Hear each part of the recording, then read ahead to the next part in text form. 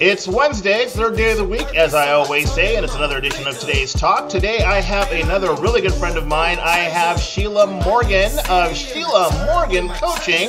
Good afternoon, or good morning, or good day to you, Sheila. How are you? I'm awesome, Marty. How are you? I'm fantastical. Glad to have you with me. Thank you. Glad to be here. You know, there's so much new about you that I just don't even know where to start. You know, when I first met you, you were just kind of breaking into this coaching thing. And now, like, I see you everywhere, and everybody's always talking about you. So, tell I me. love that. Tell me what's new. And, you know, I got to also tell you, I haven't had a chance to tell you, but your hair is fabulous. I didn't even get a chance to tell you when you changed it, because I went a separate direction. We were in a group together or whatever. Love the hair. Thank you. Thank you so much. So tell us about Sheila Morgan Coaching. Oh my gosh, this is my dream life, being able to help people and to show them that they can just love themselves, they can love other people, they can create an awesome life that's authentic and courageous and has all the things in it that they've always wanted, and not feel like that they are missing their purpose or the meaning in their life. I just love it. I like that word authentic. That's really a dangerous word to throw around because, I coach from time to time, and I know a lot of other people that coach, and I think that word authentic is a dangerous one. Why? Why do you say that? Just because, it's hard to back up. It's hard to back. How do you quantify it? How do you quantify authentic for your coaching for people? I love that. I believe that we each decide what's authentic for us. Okay. And no one else can decide that for us. If it feels real and right to me, it's authentically me. And every day we can step into a new authentic version of ourselves. I love that. So what made you decide to start doing this? What were you doing before you started coaching? So that's a great question. I've been in the timber industry for 30 years. I was everything from, I worked in a logging office as a secretary. Okay. I managed an office for trucking, like for wood chips and all of that, and flatbeds. I worked in a sawmill, everything from shoveling sawdust to driving forklifts to becoming a supervisor. Okay. And during my entire time of everywhere that I've ever worked, I've always been that person that people could talk to. Oh, that yeah. person that people were like, Sheila, you're such a good listener. Oh my gosh, can I share with you? Or like they had a problem, they needed a shoulder to lean on. And I always was like, I really wanted to help people, but I never felt like I had the ability to help them. But the one thing that always spoke to me was, I wish people could see in them what I see in them. Mm-hmm. The light, the spark, the humanness, and that they could love themselves the way that they wanted others to love them and see their own value. And I know that I had that same struggle. And so I was always looking for that too. Where's my purpose? Where's my value? What's the meaning in my life? What's my mission? What do I want to do? Lo and behold, it was to be able to do that for people, like in a professional capacity, for that to become my life. And in every job I've ever had, that always became a part of it. I became a trainer or a mentor, or like when I was a supervisor and working with my crew, it just always was just always there. It was always intrinsic. It was like part of who you were. It was part of who I was, and I didn't see it. And I would love to be able to help people see that part of them earlier than I did. Like, here I'm 52 now and doing this, and thought, man, if I'd have known about this in my 20s or in my 30s, and you weren't ready. You weren't ready to see it. I know, yet. right? You weren't ready. We are all on our path, right? and things come in due time. Exactly. And there were certain things I had to go through in my life to get to that point. Yep. Well, baby, I'm here. So I always think about that because my grandmother used to always say, the good Lord won't give you more than you can handle.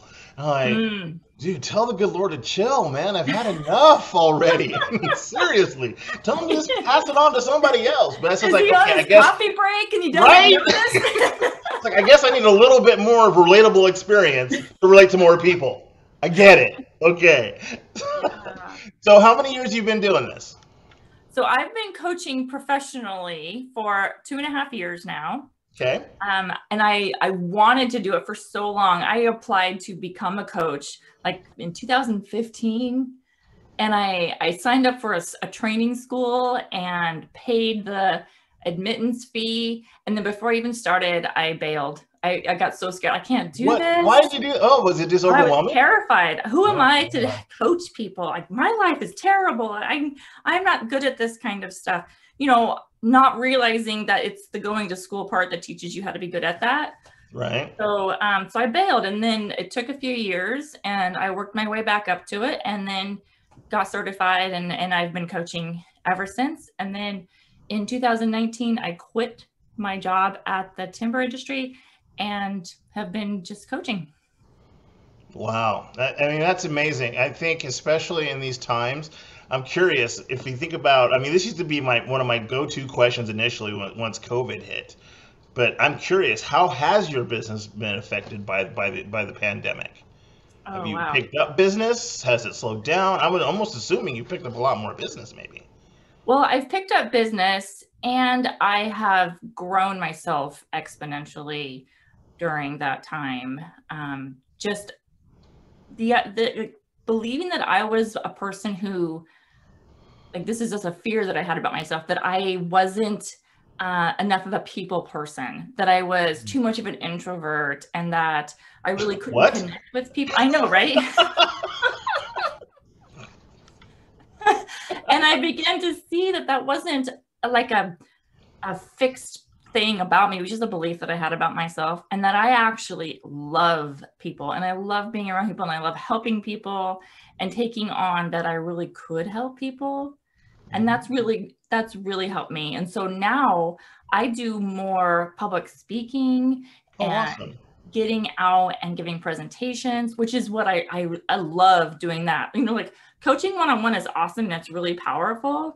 But being able to give a presentation to help many people at one time, it's like, like Do you charge like a Clinton type speaker fee, or do you have like, is it someday I will manageable? do that. Right now, I'm doing it pro bono.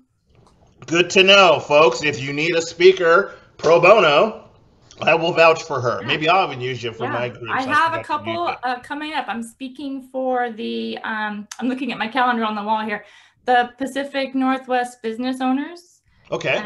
and I'm speaking for the Amputee Coalition in May. Cool. Well, I would love to get you in the LinkedIn local Facebook group. I would love to have you do a little talk for them if you'd like. Awesome. Yeah, that'd be great. Because I know I'm trying to get that revitalized, since I know at some point in time we're going to see each other in person. So I'm going to That would start be doing so events great. again. Yeah. But I need something. Need something. I know my hugs, my hug bank is in the, I'm trying to think of a cute way to say that I need some Yeah. hugs. I need some hugs, basically. Yeah, I'm trying to Basically. think.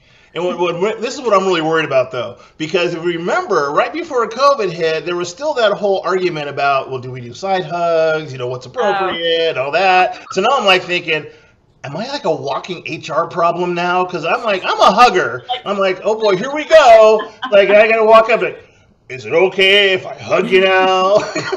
yeah. I'll know who I can or can't We'll hug. have to figure that out again. Yeah, I'm not gonna do the side hug. Just not gonna do it. So yeah, let me ask you this. I'm curious because when I moved here to Oregon about 13 years ago, whew, a long time ago, I was coaching full time. It was a different type. I was doing relationship and I was doing some financial mindset stuff, and it was a different type, a different time. We were dealing with a crisis, but it was basically man-made. Well, I guess the pandemic's kind of man-made too, as far as I know. Possibly. We don't know. Hasn't been confirmed. But what I think about is, I actually stopped because there was so much going on. I couldn't help people. I literally, they were so jammed up They couldn't stay focused. The whole financial world was just completely collapsed. You know, it was that time. It was that time. It's just people couldn't even afford to show up for sessions. You know, what are some of the biggest challenges that you have to deal with right now when people talk to you? What are some of the biggest ones you deal with? Well, one of the biggest ones is just that people don't see how they are talking to themselves. They see that as, when they think about themselves, they don't see it as, that's just how I think about me. They see it as, that's how I am. Like it is a fixed, factual thing. Well, I'm just the kind of person that's always late to everything. Or I've never been someone that's creative. Or I'm not an artist. Or, well, you know, I'm always the responsible one. And they think of that as a fixed personality trait. And I don't know if you've read the book Personality Isn't Permanent. No, I have not. Benjamin Hardy. Is that his name? I think that's his name. It may be wrong. But it's the idea that we get to decide and practice how we are and who we're going to be. Like I was just talking about the introvert extrovert thing. Yeah. I really believed I was introverted, and I have like these particular traits about me, and they're just the way that I think about myself and the way that we think about the world. Like we can think about the world as the world is crazy, or we can think about the world as this place where things happen. There's crazy stuff. There's there's amazing, miraculous stuff. Yeah. You know, and our brain is geared and wired to automatically seek the negative in the world. That's like the primitive survival mechanism in our brain, right? So 4 out of 5 times we're going to see the negative. So we have to intentionally create the positive. And I think a lot of times that's the toughest thing for people to get over or to become aware of in coaching. They just think that negative is just what's or what's true and real. And actually, it's just going to be there. It's the filter. Right. That's a very good point. Very good point. Now, if I think about help, because now that I'm again back in this space where I can do referrals, because I wasn't for a little while, because I was employed in the E quadrant, and now I'd like to be able to find out, and I'm sure viewers would as well, what's the best way we can help you? I mean, if we're trying to get you business, or I mean, are you doing fine? Do you not need any business? I mean, of course you do. Everybody needs business. What kind of referrals should we be looking for you? I mean, how do we help you? Awesome, thank you. I love referrals, and when I work with people, the people that I love working with the most, they have a big heart. They want to make a difference in the world, and they are afraid that they're either not able to, or they're not quite sure how they're going to do that. They feel a little maybe stuck or unsure, like they don't have the confidence in themselves. Yeah. And they're looking like gosh, I don't even know where to start, or I took this job because it paid good, but you know what I really want to do is I want to write, or I want to sing, or they have some kind of dream that they have yet to follow, or they might even be at that place where they haven't even allowed themselves to dream. Like I was a young mom, and so I didn't go to college right out of high school. You're still a young mom. You're younger than me. Thank you. And happy Mother's Day, by the way, late. I didn't get a chance to say it back then, so happy late Mother's Day. Sorry. Thank you so much. No worries. Well, but I learned that to give myself permission to dream. And that's what I want to help people do. You know, they come to me thinking that they don't have a dream, and really they've just pushed it aside so much. It's like they shoved it to the back of the closet, and they completely, they piled boxes and coats, and it's behind the vacuum cleaner, and they don't remember where they put it. And you gotta go clean it out and go find it, and then look at it and say, is that what I really want to do? If not, do something else. But I help them get some spark back, get some passion back. It's a lot of fun. Now, I remember when I met with you, like, you have sort of like an intake process, right? Before you kind of, or is it just like kind of get to know you kind of session sort of thing? Or do you just kind of like Yeah. dive right into the cranium? I mean, Well, I actually have, what I ask people to do is like, I have a worksheet that's called, How Do You Think About Yourself? Mhm. And that's on my website. People can click on that and download that worksheet. And it can actually help them look and see, like, how do I think about myself? And there's a few questions. And a lot of times people discover, wow, I didn't realize that I had these negative thoughts about myself. Like they're kind of running in the background and we don't hear them. So that's one way they can start looking to see, oh, maybe I need some help, like reprogramming these, right? And then if they want to chat with me, I do offer an hour discovery call, and it's no obligation. We just chat, like, where are you at? Where do you want to be? Or where are you at? And you know there's something else, something more, better, however you want to phrase that for your life, but you're just not sure what that is. We will have a conversation and start digging in there. You know, just listening to you and just where you've grown from when you first started talking about doing this, I kind of just get this sort of like this weird kind of CSI sort of thing. You're kind of like CSI for coaching, because I mean you're so seriously into this, but it's like you're like really like getting to that granular, trying to find those clues and all those like things that would find the actual, you know, the culprit who's responsible for this. All right, he did it. Right? And you're gonna find that culprit and identify it and make sure they're taken care of. So I think that's kind of cool. That's great. That's a great way to put it. It is literally called causal coaching, looking for the cause of what's going on. Wow. Marty, you smarty. Smarty. I love it. That's a better thought than what you had earlier. What are you talking about? I don't know what you're talking about, folks. I don't know what she's talking about. I was saying that the whole time. So, well, before we go, okay, so I know what you're looking for, but if people are looking for you, what's the best way to get a hold of you? Definitely check out my website. Okay. It's Sheila Morgan Coaching, and Sheila is spelled Sheila. I before E, except in Sheila. It's like even Starbucks got it right. Sweet. Nice. Shameless plug for them. Yeah, right. Who are coffee sponsor. I mean, this generic coffee place. Thank you, because our coffee sponsor is BlackRock Coffee. Yeah. Yeah. Don't know about that other place. Don't tell them I went there. Now I'm going to go to BlackRock. Yes, you meant to go to BlackRock. Yes. Okay. So back to the website. Yeah. So your website. Coaching.com, and you can sign up, get that worksheet that'll put you on my email list. And if you're on my email list, you'll get notified of the masterclass I have coming up in June. It's on like loving yourself more, having better relationship with yourself and with other people. It's awesome. I don't have a link for that yet. It's still in process. So be on my list and you'll get that information, and it's free. And folks, I'll make sure I have all that information in the comments.